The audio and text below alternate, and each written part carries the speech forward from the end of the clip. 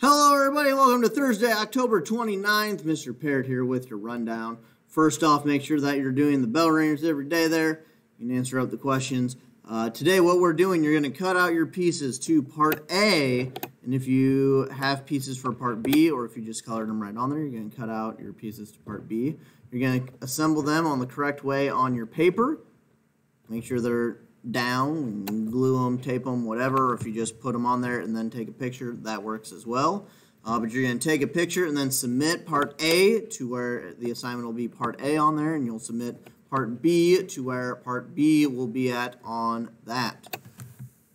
And then there is a Flipgrid extra credit to explain the formula going on in part B. The instructions are on the part B directions there itself. Let me pull them up here. So right here where it says Flipgrid, these are the instructions for it. So once your puzzle is complete, glued, taped, go on to Schoology, find the link for the Flipgrid. It'll be on there. I'm going to show you those in just a little bit. Make sure you select the correct hour. I'll show you what that looks like. You're going to create a new post and go over both your equations for both photosynthesis and respiration. And then below, there are 4 things that you need to do when you make your Flipgrid post. First, show off your paper, show off your equations. These need to be clearly seen in the video, so make sure that you have those on there. You're going to explain what each one of your piece represents. You're going to explain what the reactants and the products are. You're going to explain how these 2 processes then work together and how they are part of the same cycle.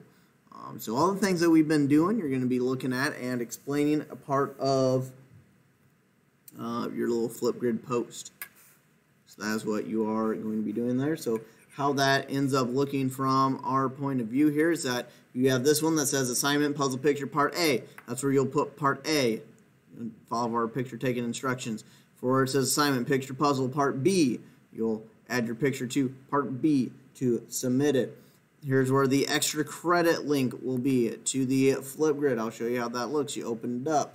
You're going to want to hit join with Google, because your Google stuff will be how you join in. Sign in using your school account. Boom, it'll give you access it because I have it giving you access to that via your school email. So if your school email is in there, it will allow you to get on that link there, and then there should be a thing that pops up. It doesn't show for me because I signed in as the teacher account, so it doesn't show. It shows me a different screen because of just how it works. But you'll be able to see your hour. You'll be able to click on your hour and then be able to post your video on our photosynthesis respiration part B if you want some of that extra credit. It's the only opportunity that I'm going to give you this quarter to get some, so we're kind of smack dab right in the middle of it here, so it could be a good opportunity for some of you to just bank some extra points for later on in the road.